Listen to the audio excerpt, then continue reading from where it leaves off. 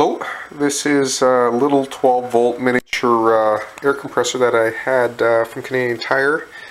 The hose here actually got a hole in it, so I decided to hack this thing to make it, instead of a compressor, to make it into a vacuum pump. So I want to use it as a mechanism to transfer wine from the primary fermenter to a carboy. So to do that, I need to make it into a vacuum versus my other one, which is a positive pressure, but it doesn't work the other way around. So here's a grease zerk.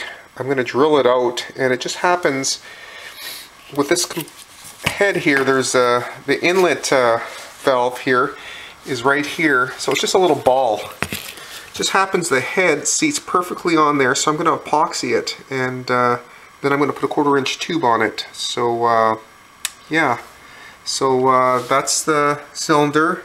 Here's the piston and crank, and then I'm going to convert it from a 12 volt for a car to a 12 volt transform that can be put in a 120 volt household outlet. So that's my plan. Okay, here is the top of the head of the air compressor, and right there is the ball for the intake valve. So now I'm going to put the grease zerk that's been drilled out. I drilled out the ball there, and I'm going to seat it on top of there and epoxy in. And here's my epoxy. It's actually from Mexico. I got it like 16-17 years ago. I tried it out, still works. So I'm going to try to epoxy that in, and then I can put a 1/4-inch tube over top of it to make my vacuum. So here we go. Okay, I assembled everything back together.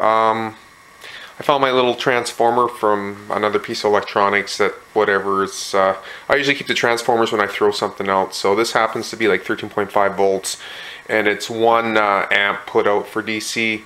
That's not a big issue because really a car puts out around that anyways with the alternator. So I rigged it up. I checked the polarity on the multimeter. So I figured it all out, and I just right there I kind of just put clips on. So that's what it is right there. You can read that, I'm not sure. Anyways, this is a test here. I got it in the vise in the wood just to hold it, but we'll see.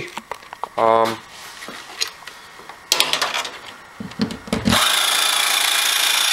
it's going. Pretty good.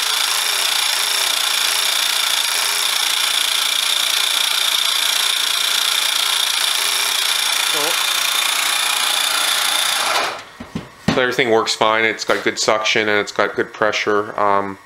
So now I just got to modify the cover and make a hole for the line to go through. It really doesn't have a spot for it, so I'll just take the die grinder and make a little opening for it. So everything works here, so good. So far the hack's pretty good. Okay. So here we go. Here's the final product. Here's my 1/4-inch tube hooked onto the inside onto that little grease zerk I flipped upside down and epoxied. It still can be used as a compressor. I'll just leave the line on. So there's my 120 outlet. I also made clips for the 12 volts, so this is either 120 or 12 volts. So basically it doubles as air compressor, vacuum pump, carboy, transfer pump, you name it. So I'll show it in action. Okay.